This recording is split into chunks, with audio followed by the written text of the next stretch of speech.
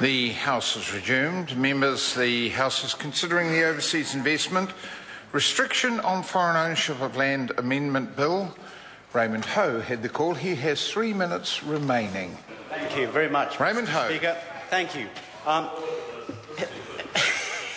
New Zealanders have widespread concerns about this issue.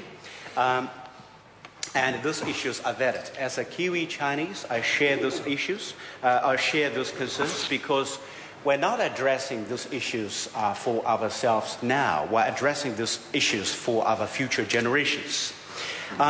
It's all about striking a balance. Labour supports foreign investment, but we cannot afford to sell our future. Or quoting the Prime Minister, John Key, we cannot afford to become tenants in our own land.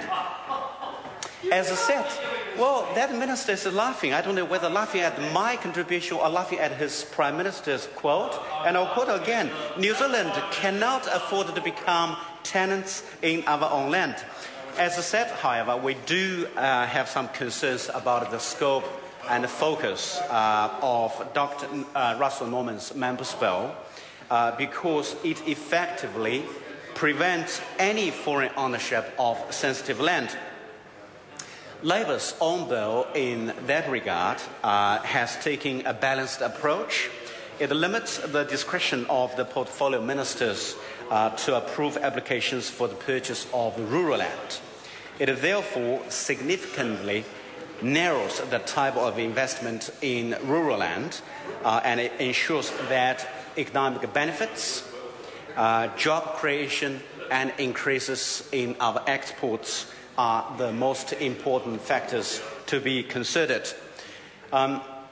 It does not prevent all foreign investment in New Zealand, but it does recognise that buying land in New Zealand is a privilege.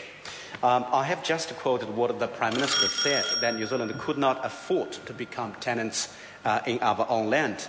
In a similar vein, we cannot afford to lose control of our best income-producing assets. And talking about our best income-producing assets, a New Zealand Herald story by Adam Bennett says that all government's sell-off firms are top performers. A report by accounting firm Ernst & Young released just before Christmas last year confirmed that those state-owned and energy companies that this National Act government is so passionate about selling are generating returns well in excess of the government's cost of owning them and outperform most similar private sector companies. So, Mr. Speaker, it's a matter of striking a balance. If we fail to strike a balance, New Zealand is going to tumble down. Thank you, Mr. Speaker. In reply, Dr. Russell Norman. Thank you, Mr. Speaker.